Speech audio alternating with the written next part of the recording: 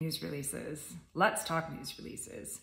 Looking through a variety of different public company websites, I've noticed recently that, first of all, sometimes their news is really hard to find. That should be, at the very least, a menu option, standalone, that says news. It shouldn't be buried in some sort of sub-menu from the main menu.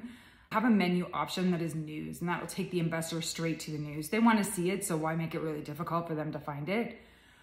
The second thing I've also noticed is that sometimes when you click on the title or it says read more or whatever, sometimes it's a PDF. It may open up in a new window, but sometimes it doesn't. And that means that from an SEO standpoint, all of your keywords and all of the things that are happening in your news release that Google might want to know about and might pick up as part of your company name, your exchange tags, your relevant news that day, is all being picked up by Google and Google bots. And if it's a PDF, Google can't read a PDF. So it makes it really hard from an SEO standpoint.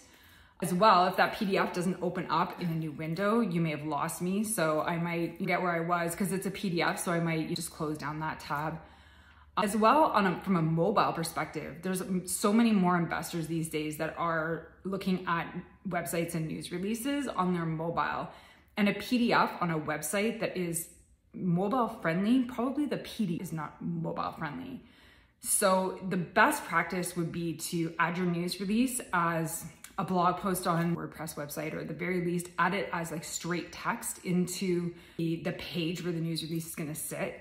From an SEO standpoint, considerably better. Obviously, look at it on a mobile phone and make sure that it's looking proper on a mobile phone. It's not too big, it's not too small. All the words are readable. They don't fall off the edge of the page on your mobile, etc.